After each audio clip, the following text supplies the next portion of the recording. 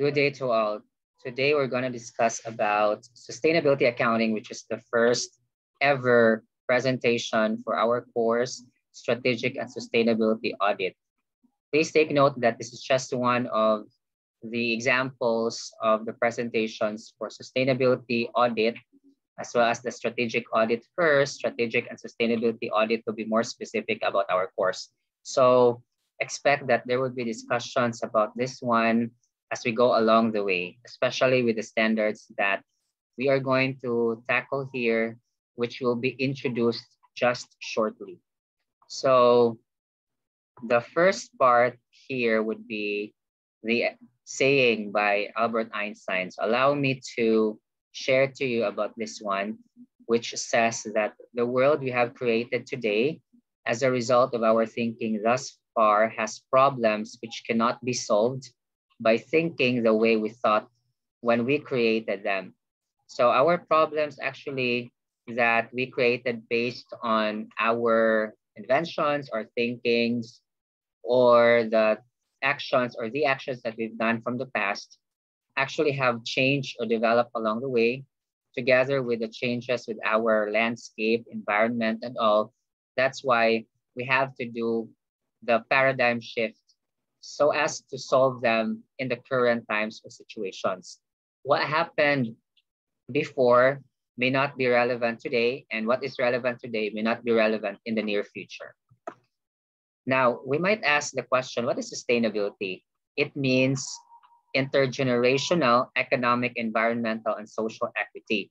We have to dissect the terms. Intergenerational meaning to say that there are different generations that or who will be experiencing the impact of the term sustainability with the three-pronged factors: economic, which talks about profit; environmental, which talks about the planet; and social, which talks about the people. So these are the three P's that we have to take note, which coincides with the three major factors about sustainability.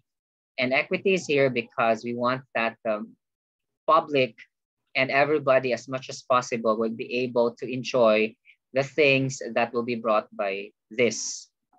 Then there can be as many definitions about sustainability accounting, but we can just focus about this one. We have to take note that sustainability accounting actually has a lot of synonyms, and these terms may be familiar to you and me. One is social accounting. It talks about people.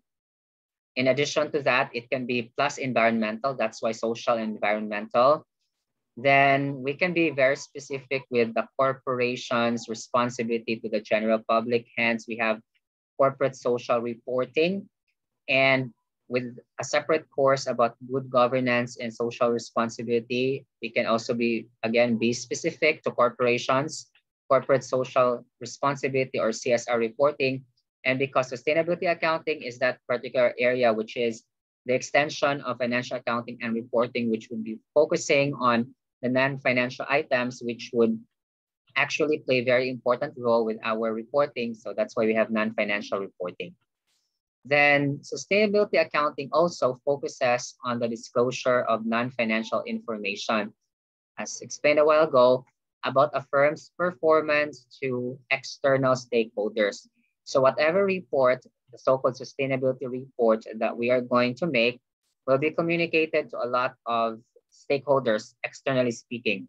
We have the capital holders, the creditors, and other authorities to speak of or about. Then this represents the activities that have a direct impact on the three confluences or factors again: society, environment, and economic. People, planet, and profit, the three P's. And based on the performances of the organization or organizations, also with the three factors. Now, as an example, we can have external financial reporting. Again, sustainability accounting reports will be focused on providing non-financial information and matters about the business and organization to external stakeholders, or those people who are from outside of the organization but have stakes or have interests about the happenings or the phenomena of the business. Now, one area could be environmental liabilities. Depending on the organization's industry and business operations, it is possible that it can have liabilities, especially to environment. So let's say chemicals being handled, which is actually the start of sustainability reporting way back in the 80s and 70s to 80s. Then the issue here, it's possible that there would be provisions in our discussions of accounting wherein we're going to recognize certain liabilities because we have already known that such have complied with our liability recognition principles, which is, of course, composed of two areas: that it is probable that there would be an economic outflow involving the liabilities, and second, that the amount can be measured reliably. It's just that for provisions, the amount is still estimated or an estimate. So that's why we have to report about that. Like, there are already people who are actually detrimental in terms of the situation because of certain chemicals being exhumed or spilled by the organization to land and water, which contaminated the area. So something like that experience. As an example, we can go to the experience of continuum of events at Purity Oil Superfund site that lead to Chevron's reporting of a liability. Well, again, as what we've said, chemicals could be spilled, oil could be spilled, and that can result to harm to the general public or the community in general. So that's why liabilities can be reported. And that's the point of why we focus about the sustainability reporting, since it will also cater environmental factors. Now, sustainable business practices are very important. For example, about recording and reporting of goodwill. We just have to take note that under IFRS 3 business combinations, the organization will have to record goodwill if it acquires another business. So that's the requirement. One learning area that we can take note here is that sometimes accountants will just be reporting transactions that, of course, can be quantified, because we cannot record a journal entry if we cannot measure that amount or that economic resource with the terms of its amount rather properly. So that's the situation. However, there could be some areas or factors or information that are very relevant to the situation. However, because they cannot be quantified yet, that's why accountants do not include them. They can't count them yet. So sooner or later, they will perhaps affect the financial statements because they will result to journal entries. But for now, they can be disclosed in the notes to financial statements. About sustainability reporting, here are some issues. So we can compare that to financial reporting in that sustainability reporting is again focused on the non-financial items or matters, and financial reporting is on the financial items. We also have to take note that GRI, the Global Reporting Initiative, which we will discuss in terms of the standards in the future, have voluntary guidelines. So that's one thing that we should take note. This is voluntary in nature. Then how do we define the scope? It's possible that there could be a lot of areas to think about depending on the organization. Hence, we can look at the standards, but this is one area that we can, of course, think about as to why. Then where is the organization heading? Like in the next 5 years, where is the company going to, and what's the impact of sustainability reporting about that? Although we have known that it's going to impact because it is prospective and it's going to be futuristic in nature. It's going to think about the strategic nature or long-term nature of the actions and operations of the business. Now, will we include the parts of sustainability reporting in required external reporting? Usually it's a no. However, when sustainability is part of the strategic plan of the organization, like it's part of the core operations and concepts of the business, that's why we will include that in our report, especially with the information about the entity. Then one area that we can look into about the example is the corporate sustainability reports For example, or that is FedEx and Kinko's. So these companies have flown, or they fly under the radar, in which they were subject to close scrutiny and monitoring of certain regulatory agencies. And they obtain, or this involves obtaining upper management support, because sustainability reporting will be published and issued and signed and approved by those people at the top, especially the board of directors. Then one area also is about external reporting of greenhouse gases, especially for those organizations who are into manufacturing. So we can actually associate discussions about ecology, about environment, about environmental sciences with this. So we just have to take note that because of climate change and all, we should be, of course, incorporating in our operations the impact of usage of chemicals, usage of a lot of paper in our operations. And by, for example, doing the so-called paperless technology or minimal usage of paper, then we can help our Mother Earth to have lesser consumption of the trees used as raw materials for paper, and also with the manufacturing in terms of the carbon emissions. So we can, of course, do the external reporting about this one. Unfortunately, not all corporations and organizations are into this, but if we're talking about big corporations, it's possible that this would be an issue. So greenhouse gases accounting and reporting standard, we have inventory, we have to set the target and reduce the emission of these gases. So boundaries could be organizational in terms of where the location of the business is and the operation. Then we can go to the Stanford primer about this one, about greenhouse gases. If we can add content here. Then another one is about sustainability reporting assurance. Issue is who is requiring assurance. So as said a while ago, it's not a requirement.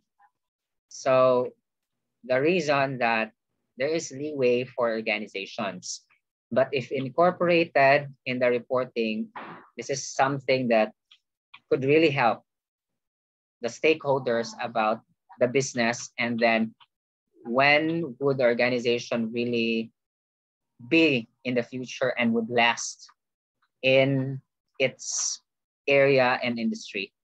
The assurance will be of the report, the underlying management systems and governance. So if we can have like internal audits also to be done, so we can look into this particular aspect. Although the sustainability audits can also be done by external auditors or auditors from certain accounting firms or auditing firms outside of the organization or business. Then we also have the balance scorecard basics. This is a review wherein in balance scorecard by Kaplan and Norton. So take note that the two are the proponents of this one. It would, aside from dealing with the quantitative and financial performances and indicators or areas or metrics or key performance indicators, as we speak of, or KPIs, it would also capture the qualitative ones. We can look into that particular balance scorecard composed of 4 quadrants. So it's like a square composed of 4 quadrants or sections. Then this can be used as an internal assessment and reporting strategy, as well as this would tie to corporate metrics. So overall level, corporate level, to the specific strategies that would be anchored towards long-term perspectives. And the 4 perspectives here, which are of course for long-term, are learning or growth, opportunities to grow as an organization, the business processes or the internal operating processes, customers and the users of the products or the end users, and the financial aspects. Then this can also be expanded to become the sustainable balanced scorecard. So this is going to focus on long-term perspectives.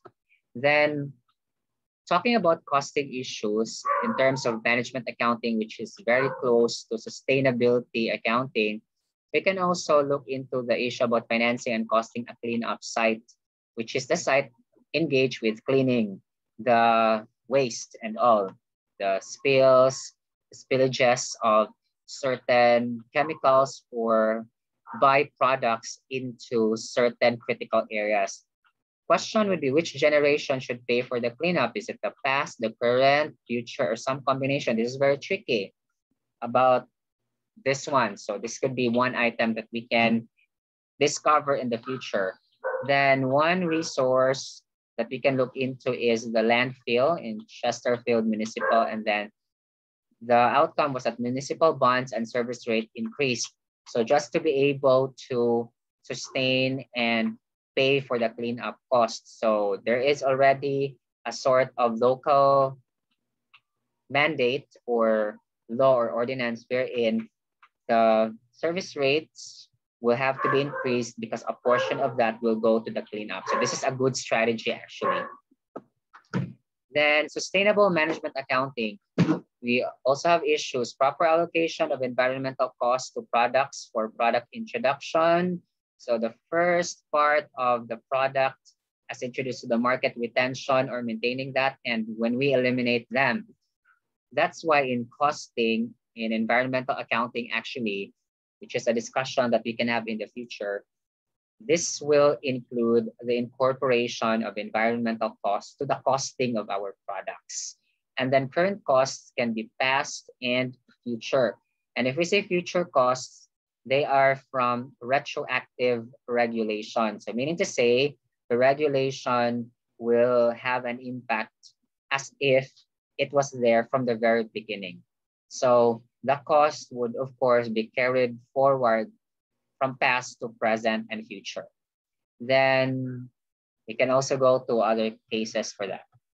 Now, another one is about socially responsible investing, wherein the issues could be financial performance and social or sustainable, ethical, etc. performance. So what are we going to do about the two so that they would be balanced and they would overlap, and the center or the overlapping area would be something that is the core or what we should look into. Then many vehicles are available about this, wherein it's going to be an investment in an enterprise, which is the so-called social enterprise, because there is an overlapping, again, part of being capitalistic nature of business, plus a socially oriented enterprise or socially conscious enterprise. Then competitive with non-SRI, or of course, not with the socially responsible investing. So is it competitive with non-socially responsible investing? The screening methods, how do we evaluate which is socially responsible? And then socially responsible firm is a signal of good management, of course. If we think of the long term, we should always be thinking about the three areas: social, economic, and environmental. We think of what is ethical, what is good for the organization, because we're thinking of the long run. That's what sustainability is about, not just to survive in the current times. Then a lot of resources also can be looked into about this. Now, market mechanisms is also one area about how do we employ certain ways and acts and adjust about what's going to happen or what was happening or what is going to happen in the market. The issue here is like regulatory response evaluation to Clean Air Act amendments, which originated from the acid rain problem or sulfuric oxide. That's the meaning of this one, or dioxide. Yeah. So there's already a response in a form of regulation about that. So this is a good, of course, amendment because this would help about the evaluation of this. And then what can result here is,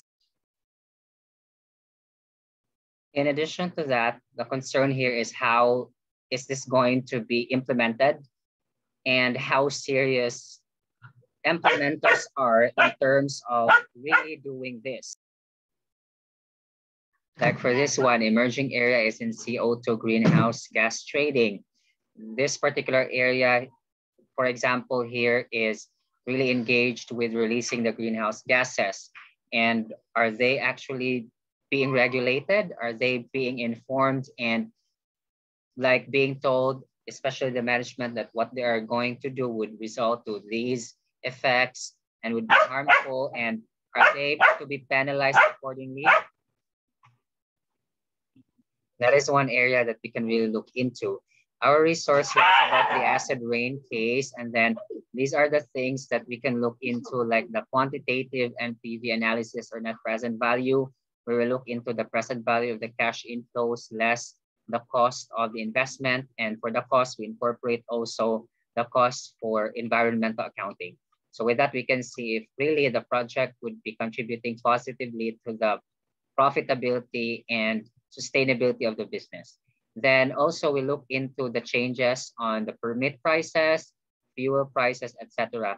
And we can do the so-called sensitivity analysis for one change or factor or multiple the scenario analysis. And also we look into the qualitative considerations or other items which are not financial, but which should be very important because they have bearing to our decision making.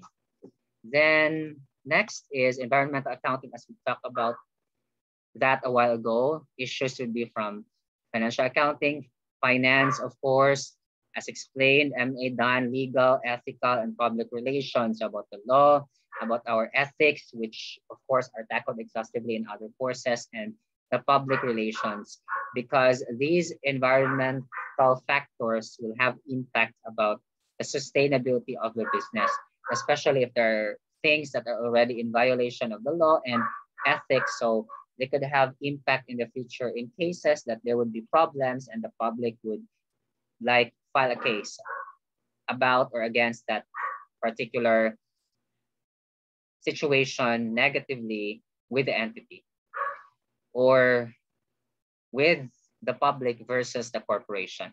Then we can look into the Multipaint Incorporated, about very good producer of environmentally friendly things. So this is one area that the organization is doing good.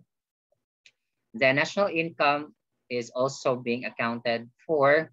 Example, for national government level accounting, we adjust national income accounting to include the use of the specific factors coming from the environment. So that's why national income environmental accounting, renewable, non-renewable resources, and the impact, of course, of that to the national income because of the environmental degradation.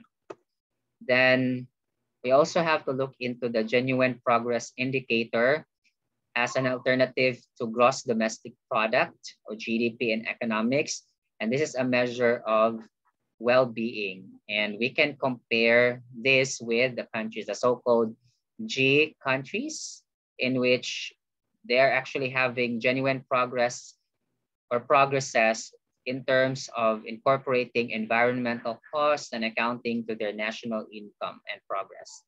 Then we have to take note that any investment about the environment, about the planet as a whole, would of course be having an impact if we cannot see that in the short term, but in the long term or long run, because this would complement to the financial bottom line. So the profit or loss will maybe be lower at the onset or at the start, but later on we can see that if we compare that without the environmental accounting and sustainability accounting being incorporated, then we can see that this would have an impact there. So that's the point of the sustainability accounting acting as a supplement or complement or an additional item to the profit or loss, financially speaking. Then this is computed on the same investment as financial ROI. So return on investment in management accounting, remember, is computed as net income or profit divided by the investment. This is also true. Social returns, like computed financially speaking, divided by our investment, socially speaking. An example of that or of the case is distributed generation technologies, wherein we actually incorporate the impact of certain technologies to different levels or different generations available. Also, we can look into the eco-efficiency. So this is about the environment or the environment and ecology. So method to provide information on environmental performance vis-a-vis or as a complement to financial performance. This is normalized by net value added by the firm. So remember, in business perspectives and operations, anything that we do here, anything that we do there should add a value, if not financial, even non-financial, or simply quantitative, if not financially speaking in pesos or dollars to the firm. And these are the guideline areas about the water use, energy use, global warming, contribution, ozone depleting substances and waste, especially again, those who are into manufacturing businesses or areas or industry, and those engaged with chemicals. So as an example, could be about an industry into chemicals. Now, allow me to end this discussion or this particular presentation about this saying by John F. Kennedy, which states that some people see the world as it is and ask why. So why is the world like this? Why is the world being like this or treats us like this? But according to him, I see the world as it can be and ask why not. That's why John F. Kennedy is prospective. He is looking into opportunities. He's looking into improvements. Which parts can I improve myself with? Which parts that I can invest into, I can invest with, so that in the long run, this would improve me as well. Thank you very much, by the way, for listening. Hopefully you learned something from this session. God bless us all.